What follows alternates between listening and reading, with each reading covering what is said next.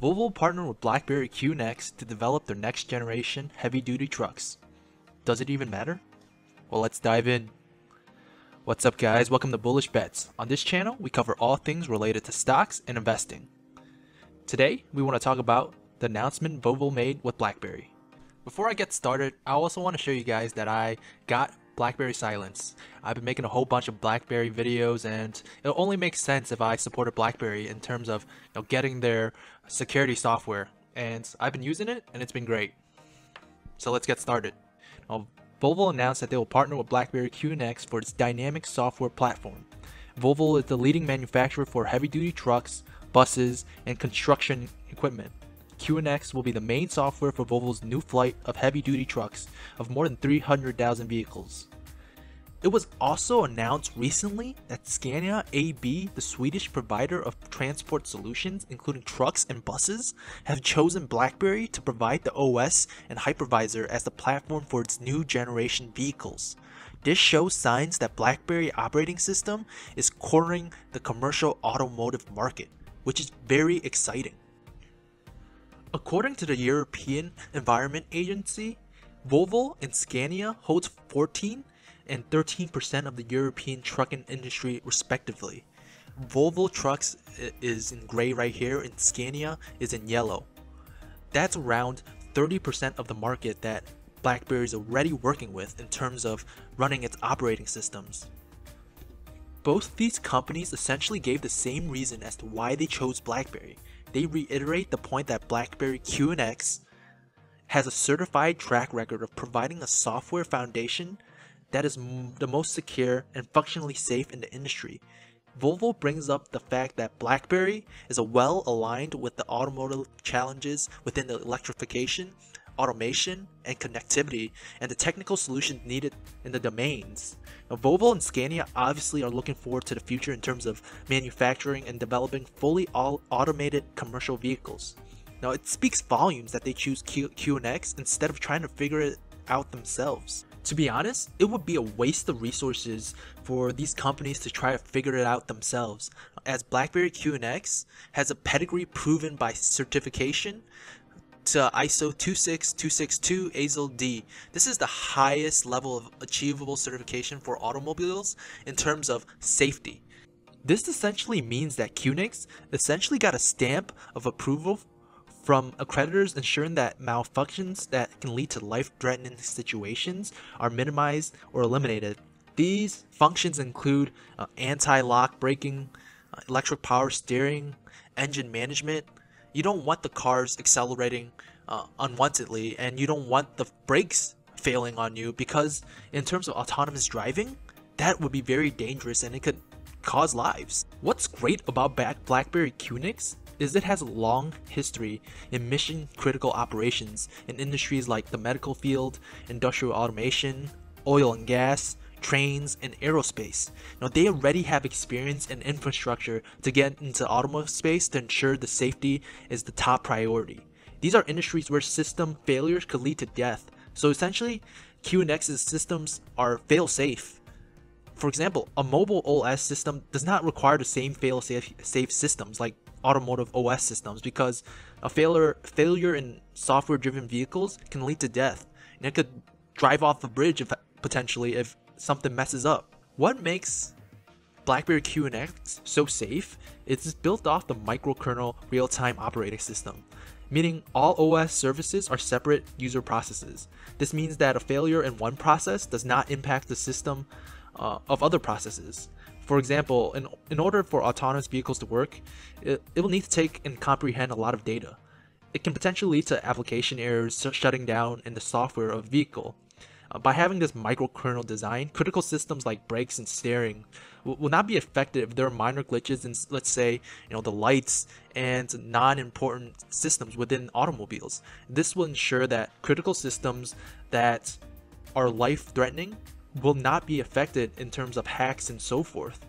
Because BlackBerry QNX was built on a pillar of security and has all these certifications from accredited sources, manufacturers looking to develop autonomous vehicles are more likely to get approved for higher level autonomous vehicles. Many people don't really understand different levels of driving automation. For example, Tesla is not really a self-driving car. It's only partially automated. It's at a level 2, meaning that humans still need to monitor all tasks and need to be able to take control at any time. Now this is level 2, and it goes from 0 to 5. The route Tesla is taking, it's developing their own OS system through Linux. It doesn't have the same security and the same experience in terms of developing fail-safe systems. Even though they're at a level 2 autonomous driving, it'll probably be hard for them to get past that. The reason is that they're not looking to get these ASIL D certifications and ISO 26262. It's going to be highly regulated in terms of autonomous driving, and the government will need a certification. It doesn't seem like Tesla is even close to even trying this to get this universal functional safety standards that are put in place. Even though their autonomous driving might work like a level 3, it will never be treated like a level 3. No logistics companies or autonomous transportation companies will go for it and go for their OS system if the government does not approve the driverless vehicle. Fail-safe, secure systems are very important because it's a life and death situation. BlackBerry has that in place, and it's got the stamps of approval. So anyone looking to develop autonomous vehicles will have an advantage building it off BlackBerry QNX OS systems. Well, okay, you're probably thinking, so what? So what if BlackBerry is cornering the autonomous vehicle market, software-driven vehicle market, commercial automotive market? So what? They're not making money from QNX. It's all about revenue. Well, BlackBerry Ivy is coming out soon, and BlackBerry will be the platform that these vehicles will be running on. John Chen reiterated on his earnings call what we've been saying about the monetization of car-driven data. It's going to be a $450 to $750 billion industry per year by 2030. By being in nearly 70% of the EV in the market and cornering the commercial automotive industry, BlackBerry Automotive OS will be in almost every vehicle. This will create a monopoly as applications will be developed on BlackBerry's back. To unify all communications between vehicles, it makes sense that there won't be much diversity in operating systems. This will only cause confusion and uncertainty. For example, it would make more sense in terms of simplicity, in terms of public roads, to communicate with one type of operating system. Let's say a traffic light in the future will communicate with autonomous vehicles, telling it when to stop, when it turns green, when it turns yellow, and when it turns red. If there are multiple operating systems, it's going to be a hard time for the government to develop public utilities to accommodate for these new operating systems that startups might try to create.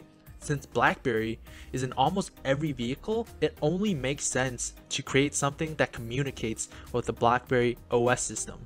By having this control and creating this ecosystem, this will allow them to collect money in every corner. Revenue is going to come in the future. So let's talk about the potential of being the software the commercial automotive vehicles are built upon, since we're talking about Volvo and Scania. Trucking in itself is responsible for most freight movement in the US. It's worth around $791 billion in 2019. BlackBerry will be offering a solution for this $791 billion industry. Let's say trucks become level 4, level 5 in terms of automation, where you don't need a driver. This will allow the trucking industry to replace truck drivers. So let's do the calculation. How much money would they be saving if they replace every truck driver for the trucking industry?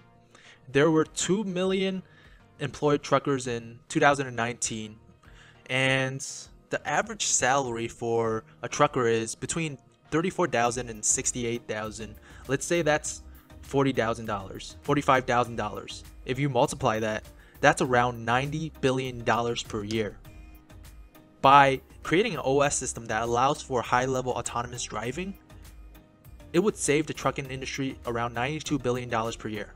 Let's say a company can build this automation solution in terms of an application on the back of BlackBerry Ivy, and they collect this revenue.